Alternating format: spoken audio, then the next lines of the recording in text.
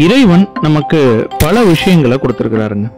அந்த அத்தனை விஷயங்கள்லையும் விலை மதிக்க முடியாது அப்படின்ற ஒன்று பார்த்தோம் அப்படின்னா அது நேரமாக தான் இருக்கும். வாழ்க்கை மிகவும் அற்புதமானது. அடுத்த நொடி என்ன நடக்கும் அப்படிங்கிற சுவாரஸ்யத்தை உள்ளடக்கியதா இருக்குது. நம்மளோட ஒவ்வொரு அடுத்த வினாடியும் நமக்கு சாதகமாகவும் இருக்கும், பாதகமாகவும் இருக்கும். அந்த அளவுக்கு நம்மளோட வாழ்க்கை பிரதானமான ஒன்றா இருக்குது. இதில் நமக்கு உண்டான நேரம் அப்படிங்கிறது கொஞ்சம் கூடுதல் இடத்தையும் பிடிக்குது. இந்த பதிவில் நாம் பார்க்க போகிறது நேரத்தை பற்றி தான். நேரம் ஒரு உணர்வு சம்பந்தப்பட்டது அப்படிங்கிறது தான். அனைத்து அன்புள்ளங்களுக்கும் நேர்மறை மாற்றத்தின் அன்பான வந்தனங்கள். இந்த நேரத்தை பற்றி திருவள்ளுவர் என்ன சொல்லியிருக்காருன்னு பார்த்துட்டு மேற்கொண்டு பேசலாம். கொக்கொக்க கூம்பும் பருவத்து மற்றதன் கொத்தொக்க சீர்த்த இடத்து. பொறுத்திருக்கும் காலத்துல கொக்கு மாதிரி அமைதியா இருக்கணும். எப்படி அது மீனை பிடிக்கிறதுக்கு முன்னாடி அமைதியா பொறுமையா காத்திருக்கும். காலம் வாய்த்த பிறகு அது என்ன பண்ணும், ஒரே குத்துல அந்த மீனை பிடிக்குது இல்லையா? அந்த மாதிரி நாமளும் தவறாம நம்மளோட கடமைகளை செய்து முடிக்கணும். இதுதான் நம்மளோட திருவள்ளுவர் சொல்ல வர்றது. நேரத்தை பத்தி அக்கறை நம்ம எல்லார்ட்டையும் எப்பவுமே இருக்கதான் செய்யுது.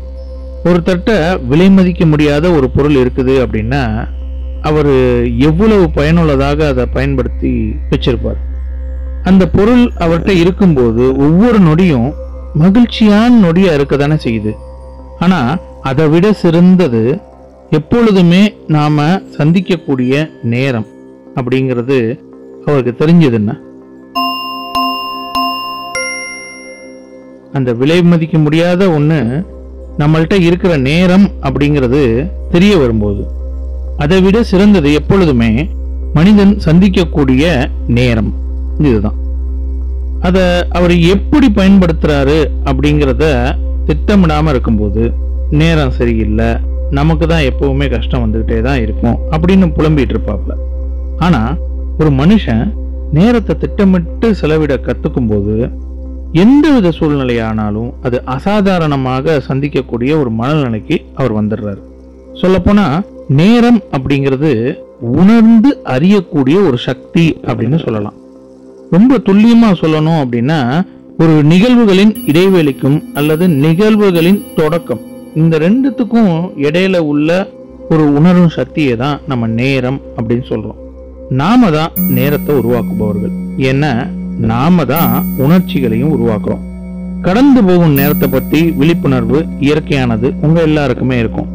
நம்மள பல பேர் என்ன நினைச்சிட்டு இருக்கிறோம் அப்படின்னா நேரத்தை உருவாக்கும் வாழ்க்கை முறைய ஓட்டிக்கிட்டு இருக்கிறோம்.